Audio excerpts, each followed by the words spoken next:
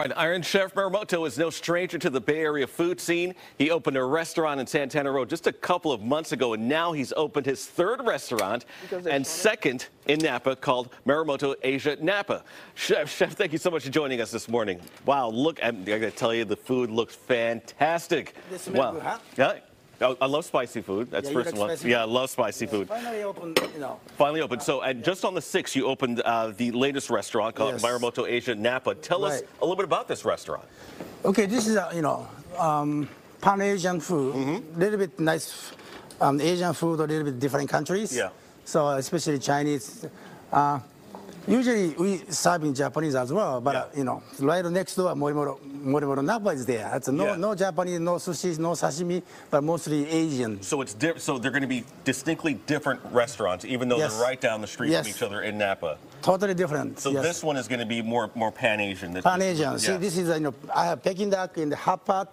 And this is a signature dish. See? Oh, that looks fantastic. Chili chicken. Yes. Yes. I've been smelling some of it earlier. It smells fantastic.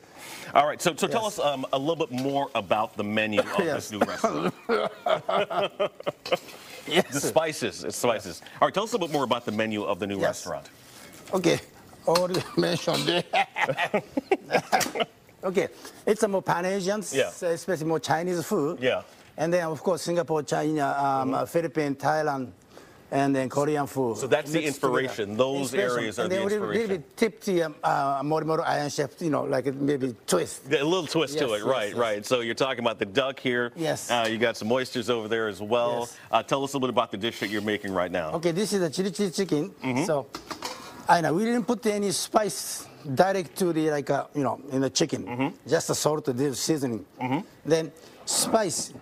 From this chili. You let that soak it into the chicken. No additional spices in the chicken, but you use that as a spice. Aroma come from the chili itself. Gotcha. Okay. Yes. So maybe first bite, second bite, 10 bite after, different things. Yes. Oh, okay. All right. And what do you have here? Yeah. So this is we have a hot pot. Okay. This is a chicken broth, the chicken, the pork, and the coconut milk, and the red curry a little bit. Wow. So rich and the spice. All right. Okay. Fantastic. I have oyster, shrimp, beef, pork. So which one you want? What? I want all of it. How can I? Okay. All right. So yes. So this one. So you're going to put all that in. You just describe a little bit what you're doing now. Right. So this is the putting that in the broth. Yes, different broths. It's going to soak it all up. Get that flavor in there, right? Yes. So you have the restaurant down on Santana Row too that you opened not too long ago. Describe how that one is a little bit different than this one as well. Yeah, that was last month we opened Santana Row. It's called Morimoto Momo-san Ramen. Yeah. It's a mostly ramen izakaya. So this is a more fine dining. This is Asian food. Okay, gotcha. Yes. All right. So that's the difference here between all. So each of the restaurants that you go to will have a uniquely different experience in terms of the ambiance and in terms of the menu as well. Yes, as well. And then, so maybe finally I can announcing the started the dim sum brunch. So from tomorrow. Tomorrow you're going to have a dim sum? Yes, dim sum brunch on the Sunday.